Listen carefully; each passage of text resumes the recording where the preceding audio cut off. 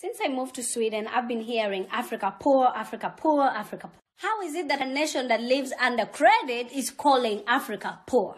Don't bash me, I'm gonna give you an example, okay?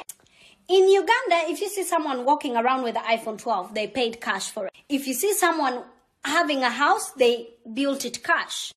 If you see someone driving a car, it's cash. Because in the world where I come from, if you don't have the money, then you can't buy. We don't have credit. Take example Sweden. I can go to a shop, get an iPhone 12, credit. House, credit. Car, credit. Everything is credit. Even underwear, you can get it on credit. So technically, if you lose your job, you lose everything and you can go to the streets, okay? In Uganda, if you lose your job, you get to keep everything. You'll just worry, where am I going to get money for school fees?